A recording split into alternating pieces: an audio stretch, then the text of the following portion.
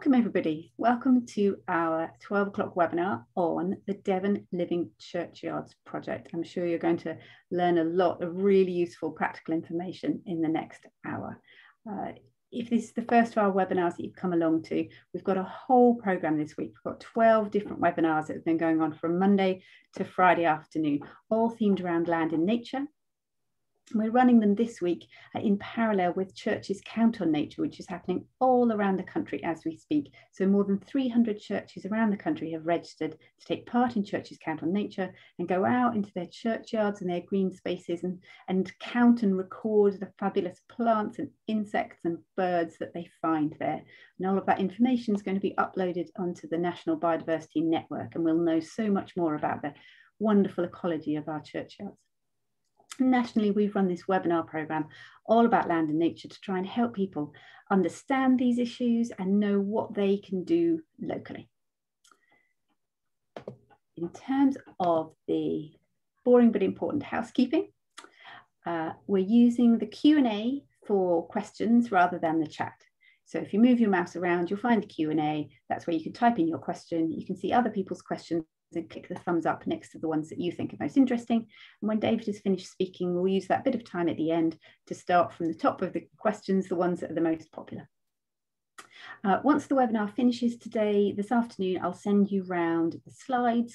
I'll send you any links that are shared in the chat, and I'll share you a link, send you a link through to our feedback form.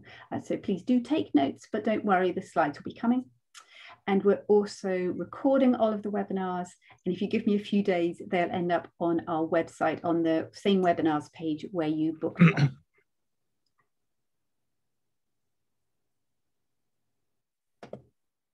I always begin with the previews of upcoming attractions.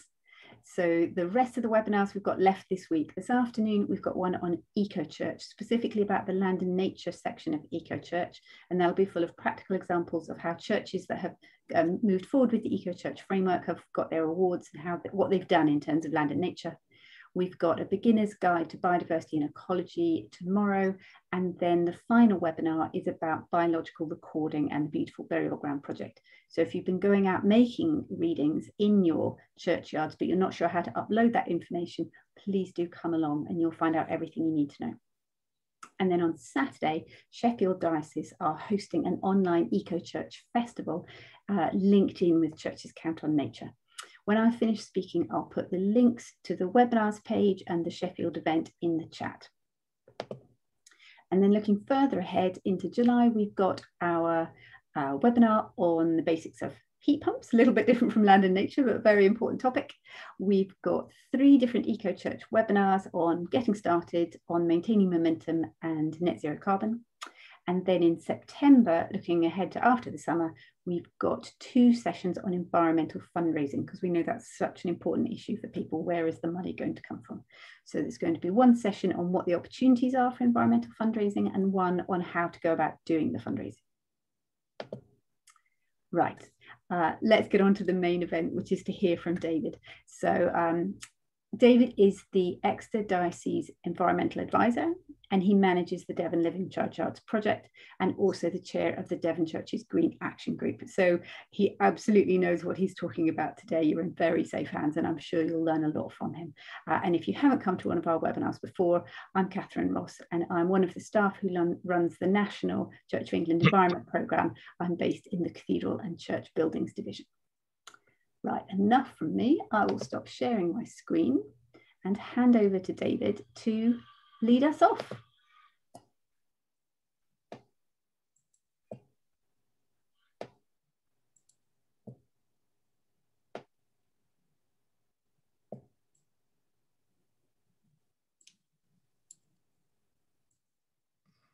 That looks like it's working successfully.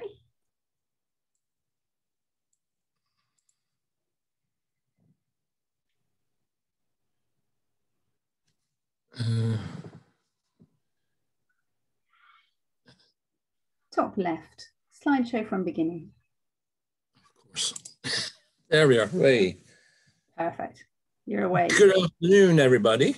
I've been working with one form or another on living churchyards for about 25 years now, both in Hertfordshire, where I used to work for 25 years, and I've come back to my own town, Plymouth in Devon. Right, let's go ahead. Oh, by the way, I don't know if you're familiar with God's Acre, the term God's Acre. When the Saxons built their churches, they were allowed to put graves around the church, but only to the size of an acre. And an acre in those days was the amount of land that a farmer could plow in one day. So there were no specific measurements. It was the amount of land that a man could plow in one day. And so around the church, you had an acre of gravestones and memorials. And this was called God's Acre. So that's where that comes from. Now, as you see from the slide, according to latest statistics, there are 10,000 churchyards in the UK.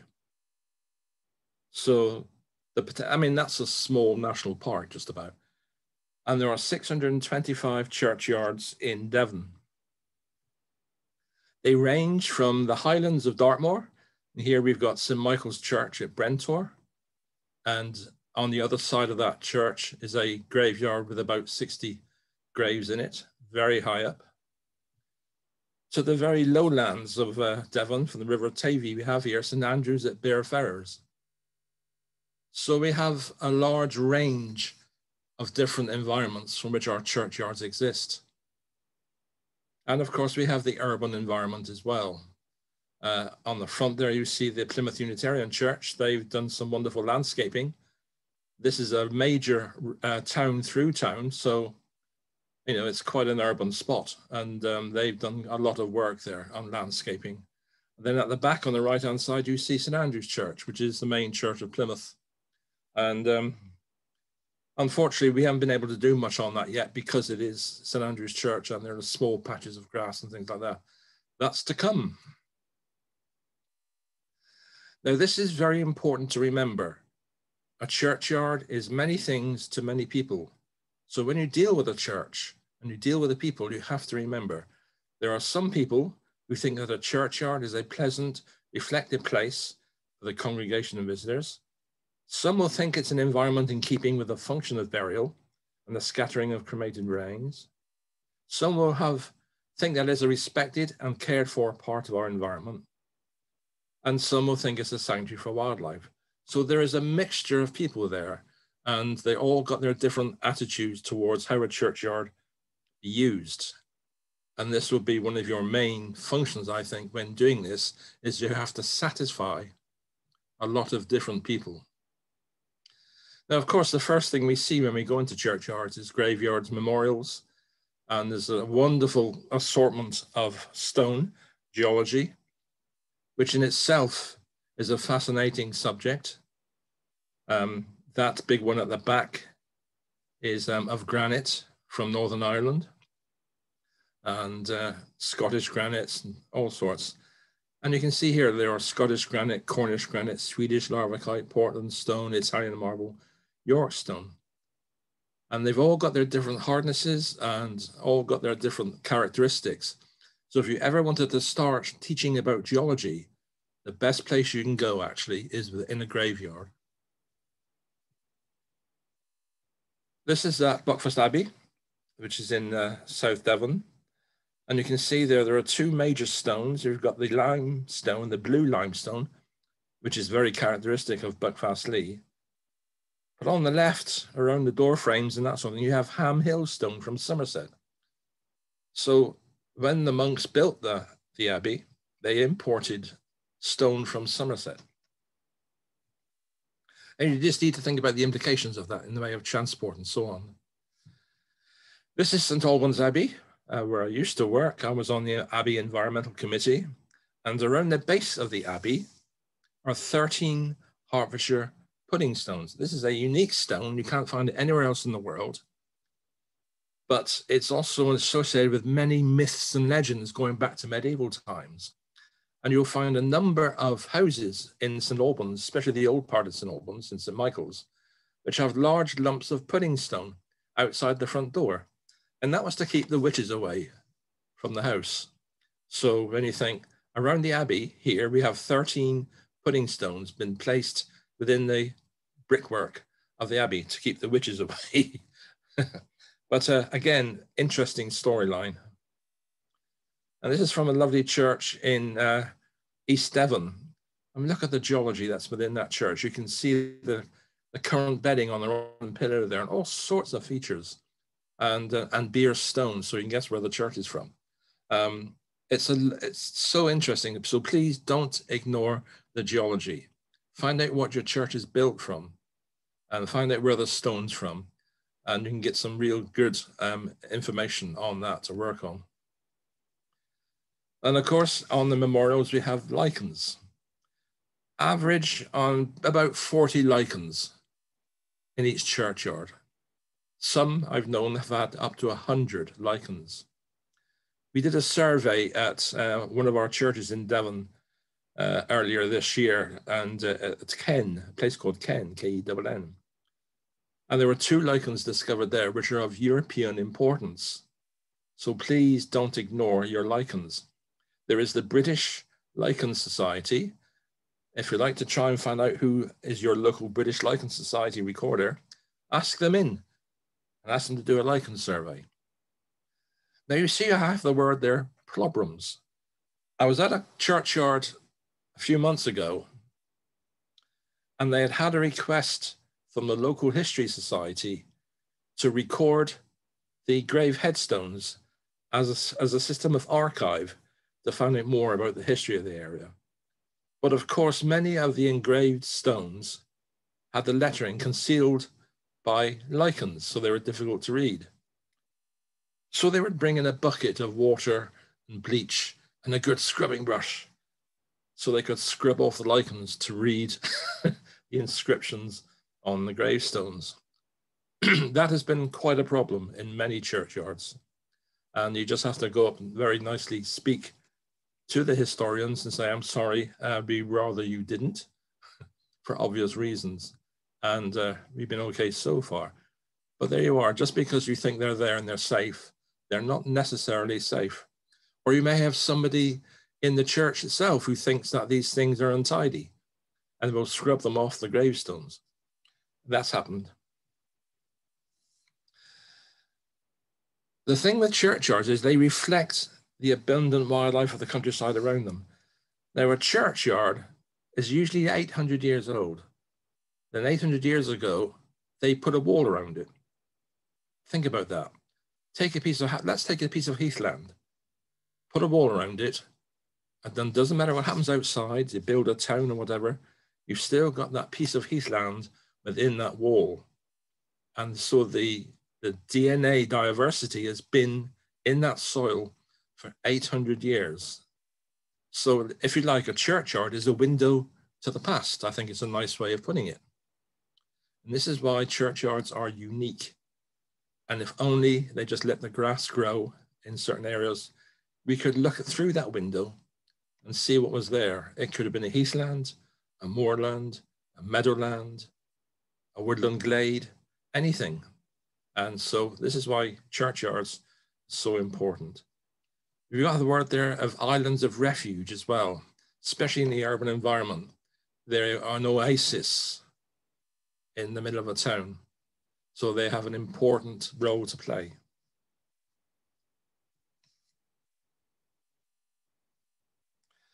Is this your churchyard? I hope not. You see there, the grass has been cut to within an inch of its life. And every year that churchyard, the grass is grown. Think of the cost. I had a vicar come up to me last year and said, do you know I spend £1,200 a year on cutting the grass in my churchyard? And my question was, why? Why? Why do you need that? And the response was, well, it looks tidy. And it's also a respect for the dead as well. Another case in point where I went to a churchyard and they let the grass grow long, and there was some apartments next door for elderly people, and they got quite angry because it looked so untidy and disrespectful to the dead, and I'm going to phone my NP and get it changed. Again, people's attitudes. We're always dealing with different attitudes to what a graveyard is for, what a churchyard is for. On the other hand, if you go to Throwley Church, you have this lovely mix of wild flowers. Or St Andrew's Church at Bearfairs, there's rowan trees there and wildflowers throughout the churchyard. And they're mown just 4 times a year. Or whenever, whatever flower come up, you can actually assess then when to mow the grass. So not mowing the grass is an important aspect of increasing biodiversity in the churchyard. But on that, there are a number of problems of attitudes, people's mindsets and so on. And it's quite a battle, believe you me. Yew trees. Most churchyards have got yew trees. And I think we need to remember that usually churchyards, when Christians first came into this country, they would find pagan sites and they would establish a Christian church on that site. Yew trees were very, very prominent in pagan beliefs. And so whenever they found yew trees, they would build a church next to it. So many of our churches have yew trees, very old yew trees. I went to a church a couple of years ago where there was a spring causing annoyance in the graveyard. And I said, look, don't you think that in fact this is a reflection of the pagan site, because springs were sacred, wells were sacred, yews were sacred. So just think about that when you look at your church. And we have there a number of yew trees. And take in Devon, for instance, there is a town called Heavy Tree near Exeter. Heavy tree, if you like, heavy tree. And then if you look at a photograph of the church, you will find a very, very large yew tree, a heavy tree outside the church front doors. So there's this historical significance in this. And many of our yews sometimes are above 500 years. Some, in fact, can be up to 2,000 years. So churchyards are very, very important places for yew trees. This is the Conservation Foundation project in the millennium, when they took seeds from a very, very ancient yew, something like 2,000 years old, and they grew those seeds into young trees, yew trees, and they distributed those yew trees throughout the country. And this is one here, which I've had in one of our model churchyards, if you like, in Plymouth.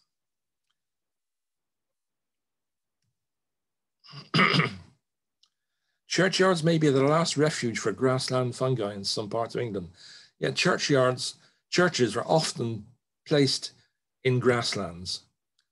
So you had all the grassland meadow flowers, all sorts of things, and fungi, ants' nests, all sorts of things. So if you do find waxcap fungi, it's an indicator species. Churchyards are also ideal places for bumblebees to find nests and food. And that, at this moment, is a very, very important aspect of churchyard conservation, because our bees, our pollinators are declining. Bees, wasps, butterflies, insects are all declining. So we need to increase flowers in our churchyard to help the pollinators. Here's a new twist on it. They're establishing a beekeeping project in North Norfolk. And here in Plymouth, and one of my model churches, this is St Edward's Church in Plymouth. And there, the local beekeeper has been asked to establish 2 beehives. And of course, from beehives, you get the honey and wax, and they can sell that in the church and make the funds available for more project work within the church grounds. People will start screaming about safety issues. Well, get a local beekeeper along and let him decide where to put the hives.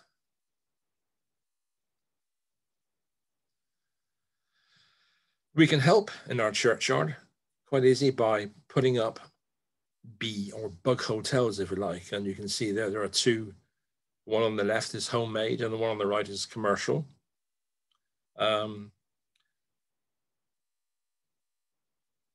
There's one built by the children in the church. Note the name of its place, Buckingham Palace. And in the spring, that is packed with insects of solitary bees, community bees, honeybees, all types of insects. So I would encourage anybody, one of the first jobs they do is put a bug hotel within their churchyard.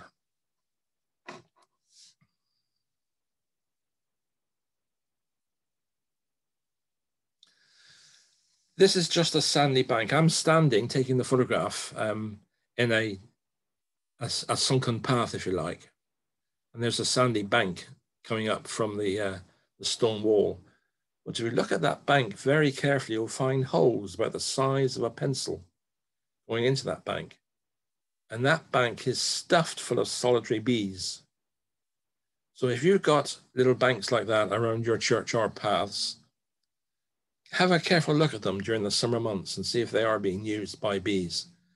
And if they are, when the winter comes, you can very, very gently scrape away some of the vegetation to expose more soil for the bees to use in the coming years. So don't ignore your sandy banks within the churchyard.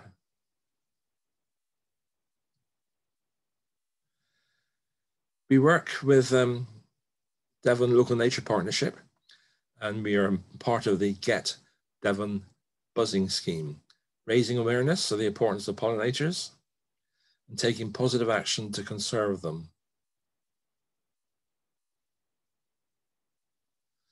I found this on the website. I don't know who did it, but a lovely notice. Pardon the weeds, we're feeding the bees.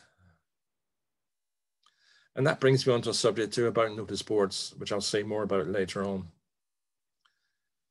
Here's a very large churchyard I've been working with in Hatherley in Oakhampton, just north of Oakhampton.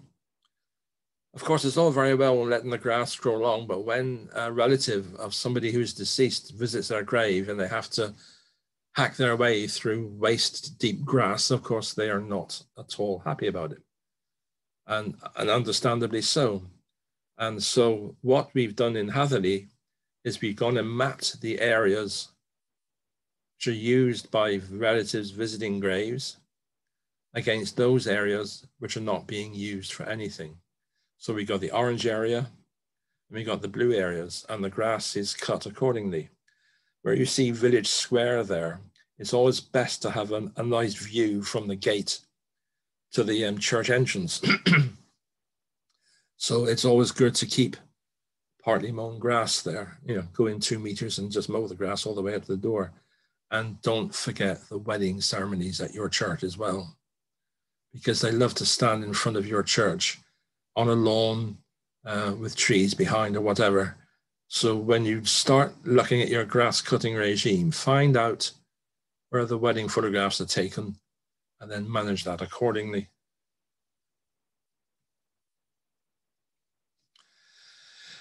Many churchyards have very old ants' nests, and here's one here. That's an indicator again that this is old grassland. So the church was built on meadow of some sort. And that, goodness knows how long that nest has been there. And we must remember it's like a glacier. 9/10 of that nest is underground. 6 months ago, I had a call from a local church where the vicar had a letter of complaint that there was an ant's nest covering a child's grave. And so the person who wrote the letter said, so I tipped a tin of ant powder all over it to kill them off because it's disrespectful to that and strike one colony. I phoned that person and talked to them and talked about the value of the ant's nest and promised to trim the ant's nest, if you like. But yeah, it just took a good discussion and he was sympathetic. But those are the sort of problems you're going to come up against. And they're very important to address. If you've got no room for anything else, plant a pot of pollinators. Good list there. Look up any site, look up the RHS pollinator site, and there's a lovely list of pollinator plants, both garden plants and wild plants as well.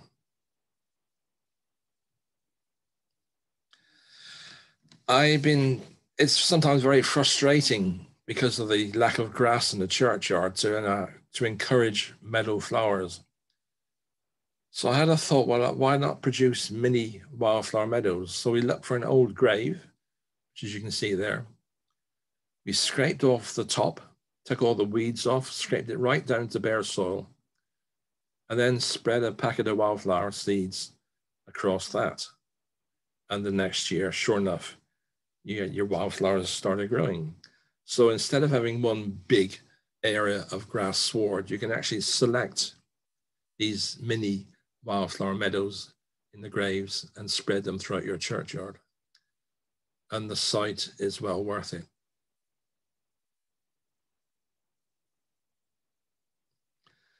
Swifts are an important aspect of our churches. And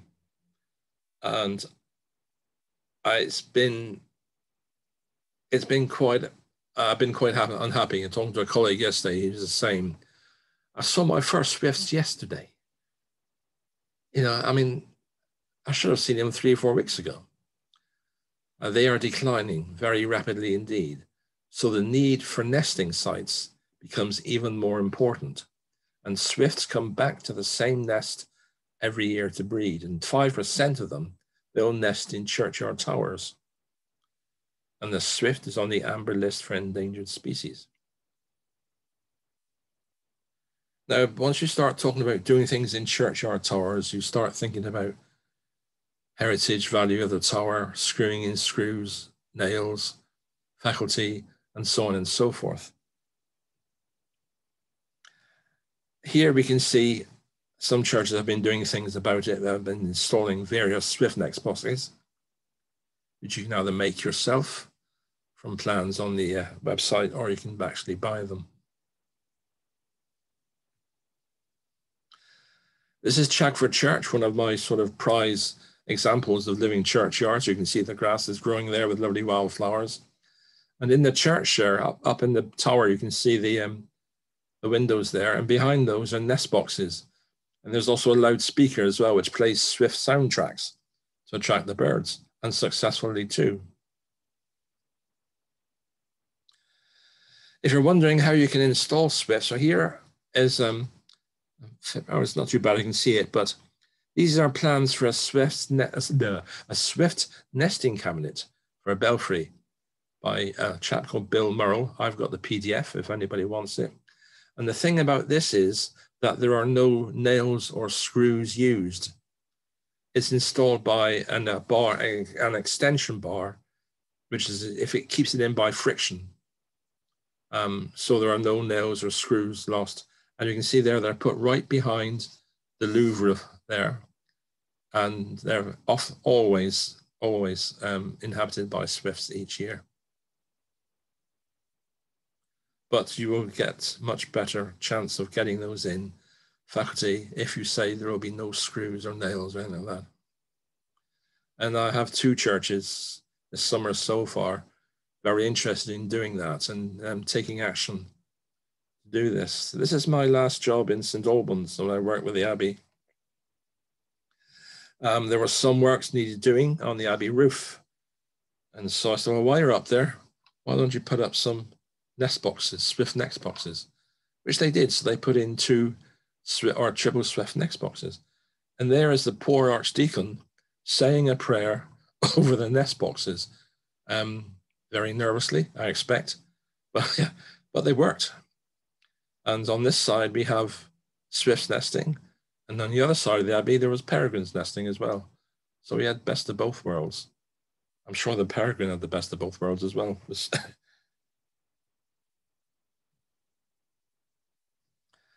This is happening a lot this year. I've had a number of calls from vicars and other people about swallows nesting in the south porch. Lovely, it's lovely to see that, but of course, with the nest comes the swallows' droppings and causing quite a mess sometimes. So there is a problem there in the bottom right-hand corner there. You can see the droppings from the swallows. All I can recommend is that they put a little shelf under the swallow's nest during the winter, so that any droppings which fall on this shelf and not on the floor. But I've had 3 calls so far in the last month about barn swallows nesting in the south porch. What can we do about the droppings? And it's just lovely to see the swallows. And when people come to church, they can look up and see the young sometimes looking out of their nest.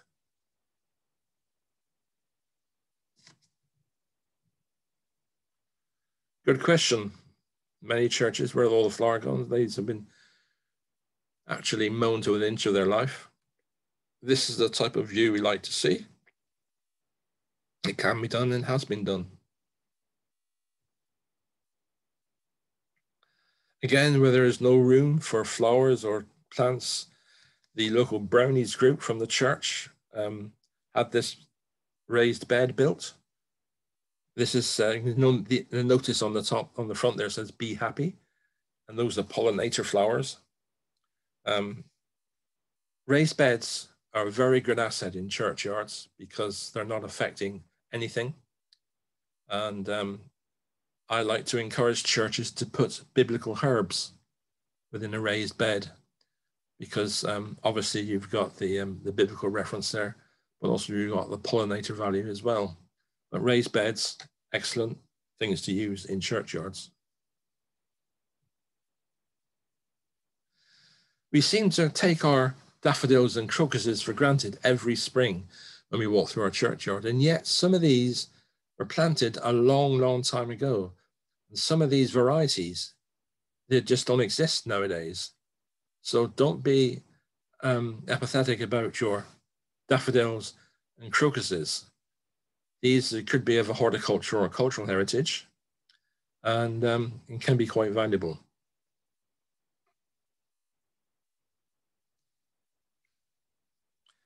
Of course, veteran trees are going to like a place for churchyards to be. This is a 13th century sketch of St. Peter's Church in St. Albans. This was 2015. In front of the church there, you see a massive cedar of Lebanon.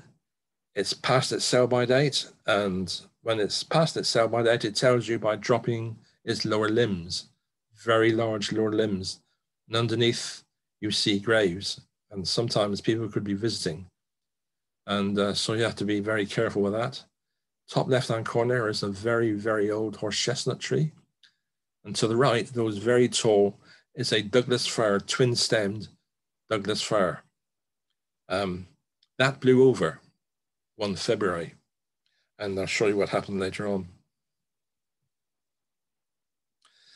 Again, in anticipation of this dying Lebanon cedar, we decided to plant a new one, younger one, 50 yards in front of it. So we stepped out 50 meters. And the local history society in St. Albans very kindly offered to buy a new young plant for us. And there you can see we're digging the plant, and we'll be have planted this new cedar, ready for when the old one dies. There'll be something to take its place. And don't forget that. Don't wait for your trees to die. Do some forward planning and see how you could replace that tree later on. And that's there is a lovely Lebanon cedar. That, by the way, was 300 quid for that tree.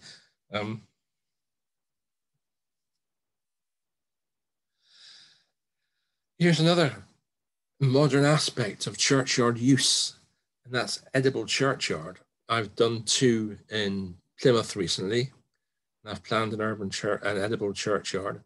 So instead of putting pollinators, they've put, if you like, a small allotment, if you like. And the food which is grown from there helps to supplement their food boxes, because they give out food boxes every week to the local community. And then I had a call last year from St. Paul's Church in Paynton, who have this very large, it's not a graveyard, it's just a spare piece of land. And they are planning to put in allotment plots all the way down there, and encourage people to use those allotment plots. And the produce from those allotment plots will be used to supplement fruit and veg for their boxes, which they give out each week. So there's another interesting aspect of a churchyard, an edible churchyard. For you birdies, there's a lovely bird which you often see. If you just go and stand in front of a hedgerow in a field sometimes and just watch, you'll see a bird fly out, grab an insect and fly back in again. Invariably, there'll be a spotted flycatcher, and it's the same in church graveyards as well. You'll often see a spotted flycatcher fly out from the hedgerow, grab an insect, then fly back in again. So we like to encourage them, and so what we're doing now is we're working with the Devon Birds organization, and we're doing a nest box scheme. So we've got the spotted flycatcher. So what we've done is chosen the churches around the edges of Dartmoor, where the spotted flycatchers are more frequent. And a number of churches have established nest boxes to encourage spotted flycatchers, and some very successful as well.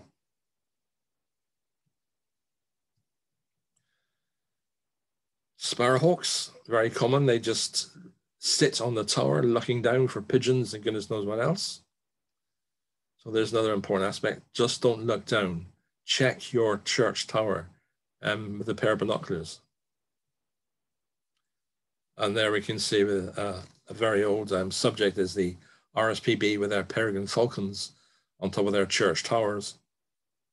This is Chichester. Norwich does the same as well every year. And some churches have actually put in nest boxes or nesting trays for peregrines to nest. You can invite people along. You can supply binoculars and things like that. Have a little coffee table there and refreshments and that sort of thing. And just invite people to come in and have a look at the peregrine's nest. Hedgehogs, do you know they're threatened with extinction? Yes, Mrs. Tiggy Winkle has been threatened with extinction in the next 10 years. So habitat loss is the main cause. So this is where churchyards, again, become extremely valuable. And we know now that hedgehogs use churchyards more than we actually realized. So do keep an eye out, especially when you're mowing grass. And especially when you're looking at piles of twigs and that sort of thing. Do please look after your hedgehog population. Top predator, cats. They are the ones that do the most destruction in the churchyard. I think they say cats can get rid of about 3 million birds a year on average. Churchyard at night is just as interesting as a churchyard by day. And currently there's a Bats in Churches project. And bats, as you can see, have been found in 6,000 churches and old churchyards throughout the UK. This is a unique project. And what they're doing is finding out just where they are and then advising churches accordingly what they can do. And you must remember that bats are protected by law. And so therefore you have to be very careful what you do. The positive thing to do is to put bat boxes throughout the trees in the churchyards and do bat walks. I do often do bat walks through churchyards at night. You can borrow a bat detector from your local County Wildlife Trust or ask somebody from the County Wildlife Trust to lead a bat walk for you around your churchyard. And you can finish them with refreshments and so on and so forth. And it's the same with birds as well. While I'm on the subject, do a dawn chorus watch and invite people out to your churchyard at dawn on a nice summer morning to listen to the dawn chorus. And then you finish it off with bacon butties and tea and so on and so forth. Here's an interesting thing that's been happening recently to a church. Somebody came down one morning and seen that all the turf had been disturbed around the church. And it was in fact badgers. And even last week I had one church where a badger had in fact started excavating a burrow right next to a grave. The first thing is to do is you contact your local county badger group because badgers are protected by law. I don't give advice. I just put them onto the Devon Badger group, and who are qualified and experienced to advise on such events as this. Owl nest boxes. This was in the All Saints Church in Oakhampton. That was successful this year. We had an owl breed, and I think it was 2 young. Finally made it.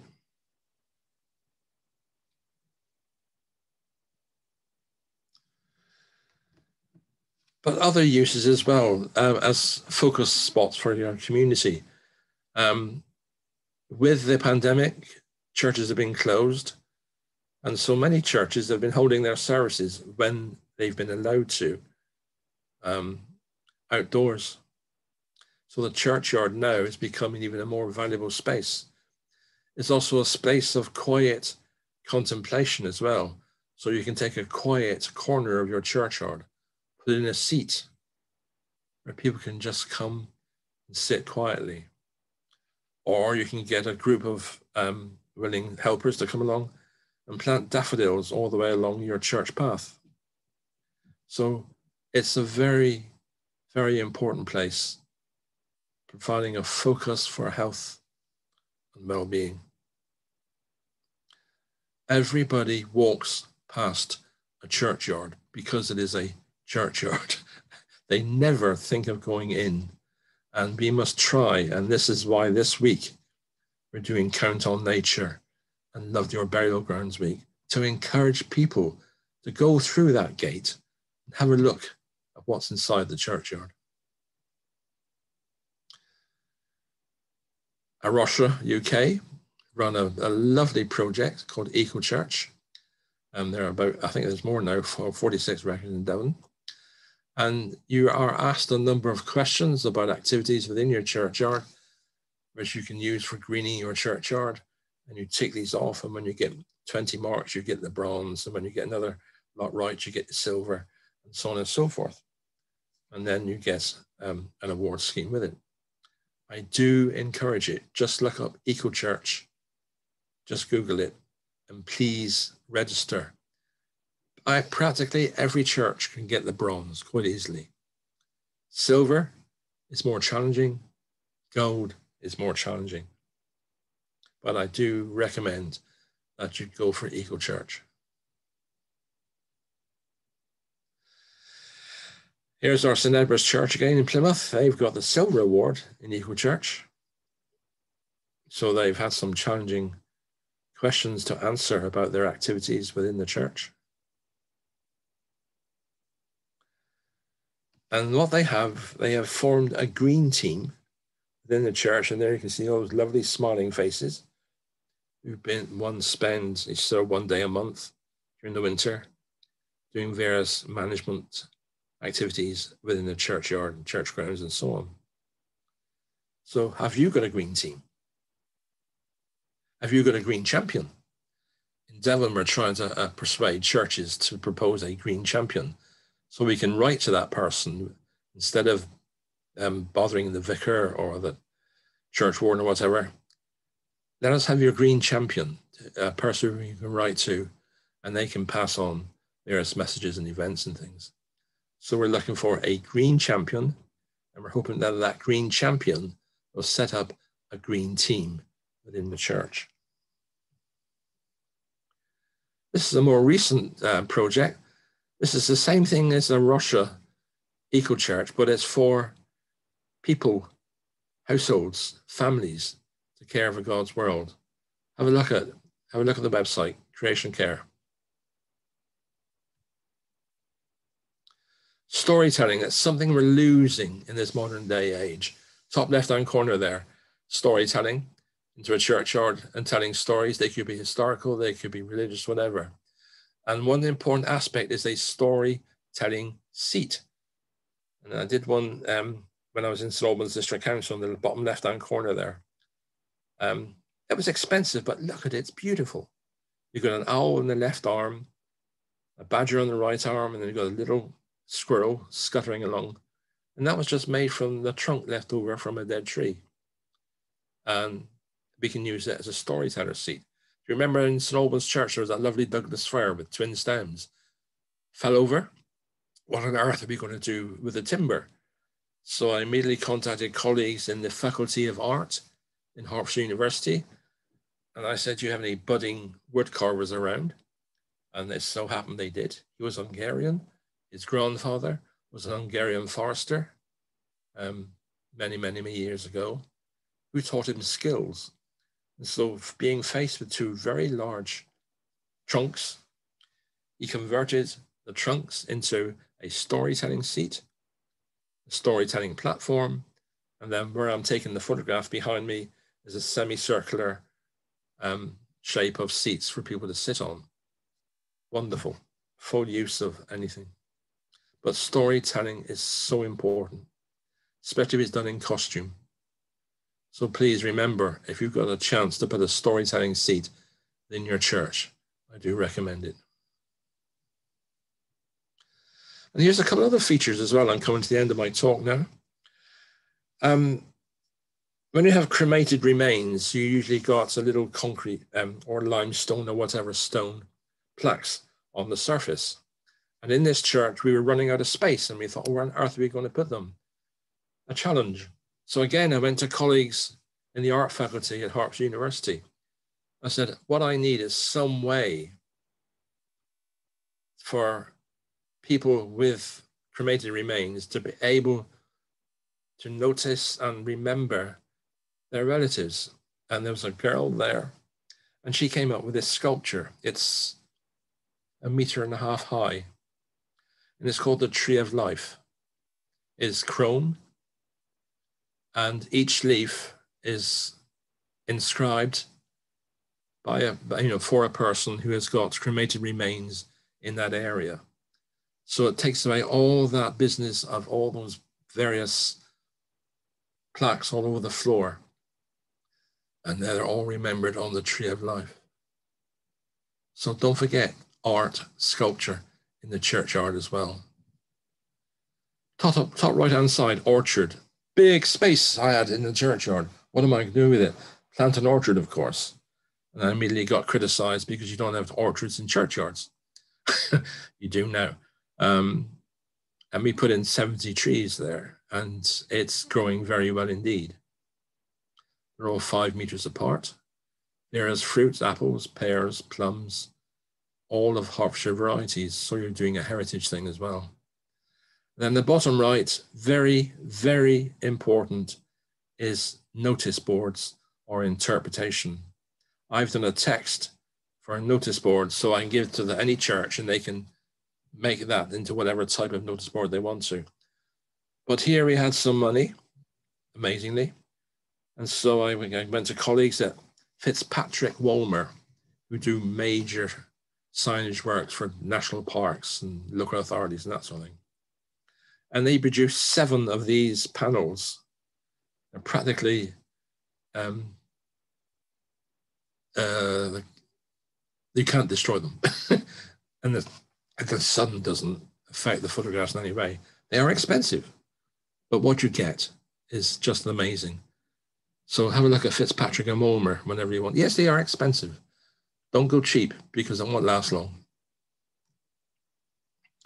If you want a book to read, Earth to Earth, A Natural History of Churchyards, came out last year.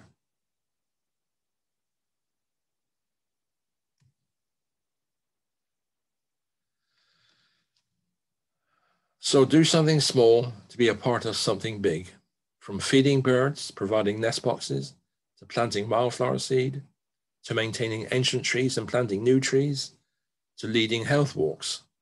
You can do something in your churchyards at any time. And from John Stott, the late John Stott, a lovely verse: the Bible is a revelation of the grace of God. Nature is a revelation of the glory of God. And that's it. Thank you very much.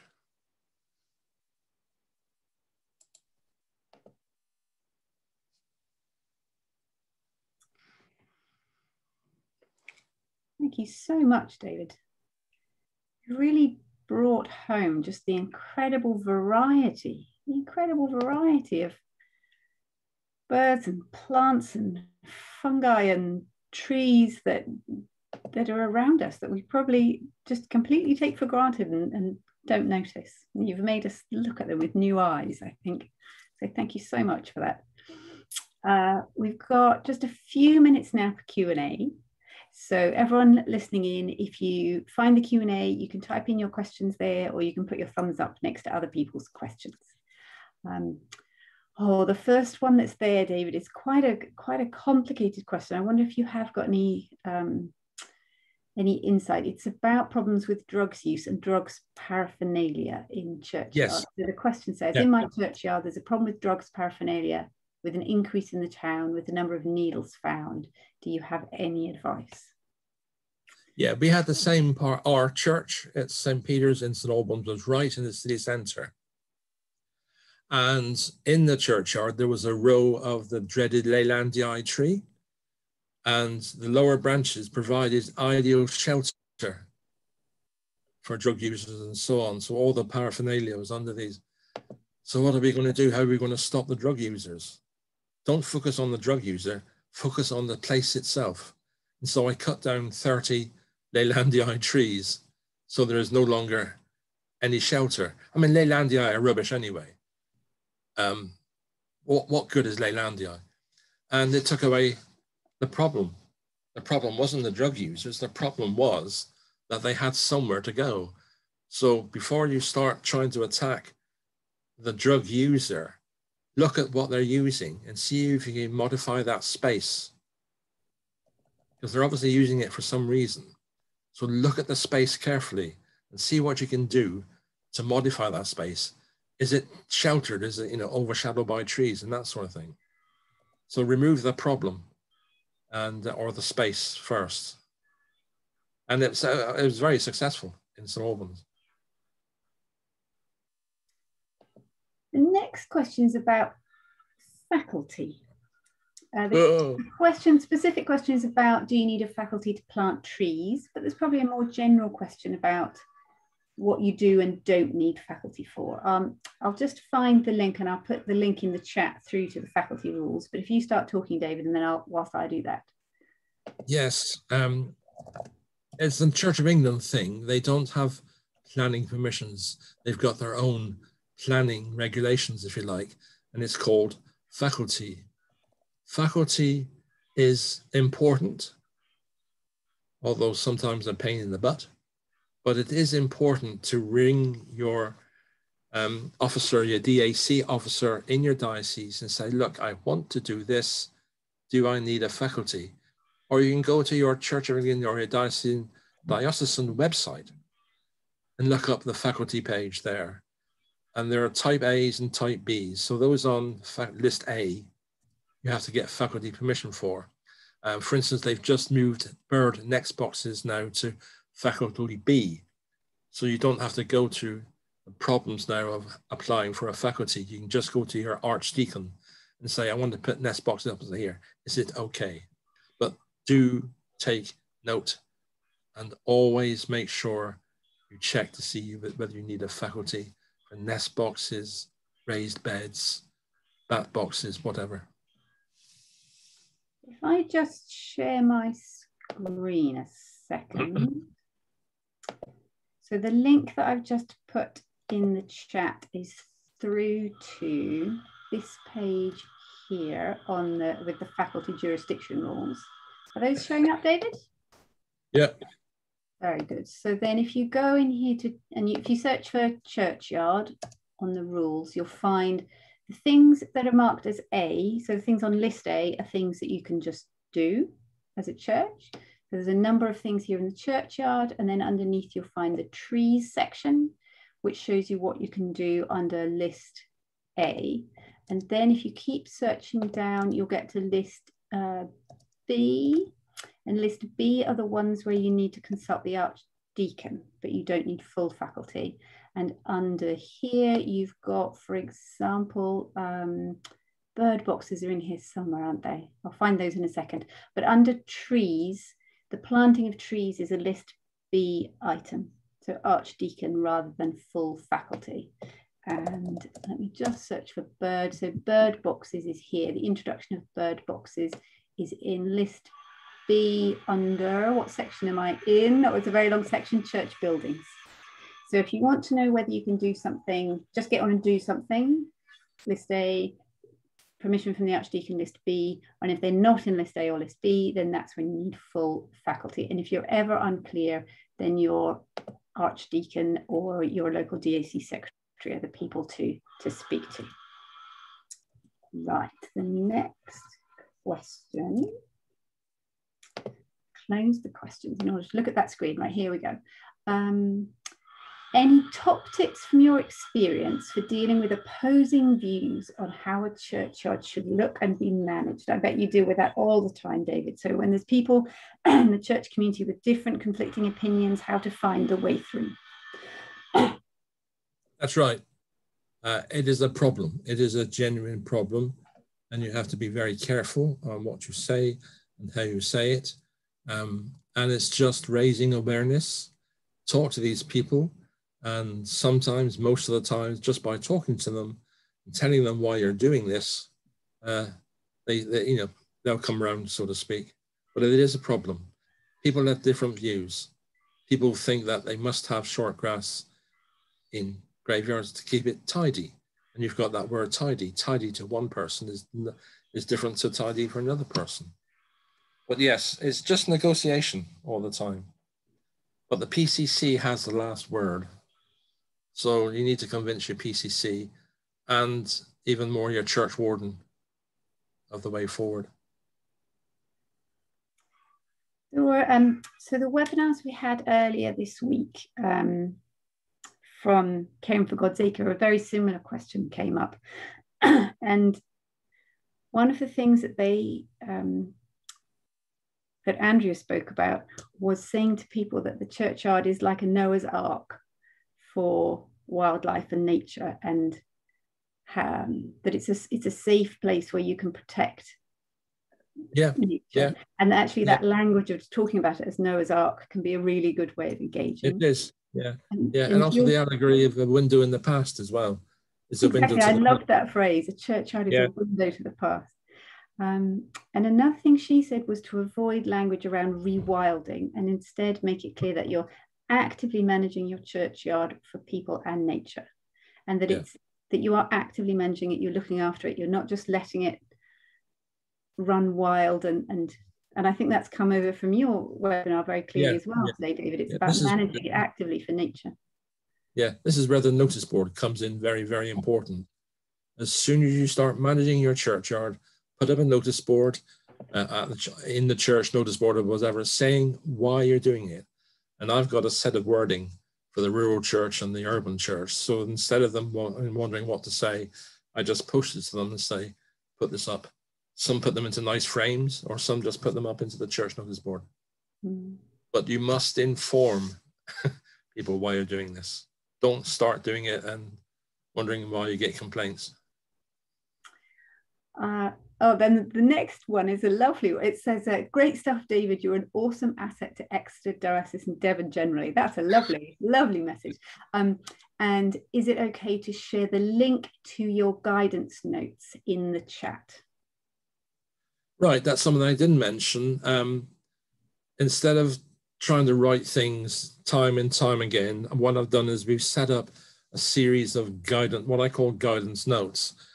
So if you're wondering what to do, how to manage your trees in your churchyard, we have a guidance note on managing trees in your churchyard, managing the grassland, managing bats in your churchyard, managing lichens in your churchyard, and so on. I think we've got about a dozen churchyards, and I think they're on the Exeter Diocese website. In fact, I'm sure of it. Lovely. So if you go to the Exeter Diocese thing, if not, email me and I'll send them to you. Well, what I can do is, because I'll send out an email after this is finished with all of the links from the chat. So if you send me those links, David, then I'll make sure, Chris Kepi has just put them in there as we speak. So I'll make sure that link goes out to everybody with the follow-up email. Now it is 1 o'clock, but there's only one question left. So if I'm allowed to keep you a couple of minutes, we'll answer this one as well, because then we'll have answered everyone's questions. It says, thank you, David, for an inspiring talk. Many ideas. Most of the churchyard is grazed by sheep, which of course doesn't help wildflower growth. If churchyards are in a conservation area, the local planning department has to be consulted. So I guess that's not really it's not really a question. It's a comment that says to consult local planning departments if your churchyard's in a conservation area. Yeah, check that whenever you start a project, always check the status of your churchyard first before you start putting spades of soil, and see where your church is situated. Your building may be grade 2 listed, but it also may include the churchyard as well. So check on that and then make the appropriate applications. Or it may be in the conservation area. So if you're dealing with trees and stuff, you really need to get to your local planning office and inform them on what you want to do as well. So do your homework first before you start doing anything. And check also the legality. If you've got bats, bats are protected by law. Badgers are protected by law. Birds are protected by law as well. So just make sure you're up to speed with the legislation in your churchyard. Unfortunately, lichens aren't protected by law. So again, it's just raising awareness of the importance of these plants. Fascinating plants. Get a magnifying glass and have a look. Go in really, really, really close into those bright orange lichens on your churchyard and see how they're built, how they're functioning. Yeah, fascinating. Your knowledge and your love of nature has come over so strongly, David. Thank you so much for sharing your knowledge today. Presumably, if somebody's joined this webinar from a Devon church, then they can contact you. If they're not from Devon, I think their first port of call would be Caring for God's Acre. Would that be correct? Caring for God's Acre, or that's right. Yeah, that would be their best thing to do. Yeah, because they have a great, vast amount of resources and instructions and all sorts of things. They've been there and done that years before. So yeah, contact Caring for God's Acre. But if you're in Devon, David would love to hear from you. Albert, yeah. Thank you so much, David. I'll bring us to an end then. It's gone one and we've finished all the questions. And thank you to everyone who has joined us today for this webinar. I will save the links in the chat and I'll send you around an email this afternoon with the slides and those links so that you can follow up on all of that useful information. I do hope that you will come along to one of our other webinars either this week or one of those ones further ahead. And I wish you luck in bringing some of that beautiful nature we've seen pictures of today into your own churchyard. Bye, everyone. Bye.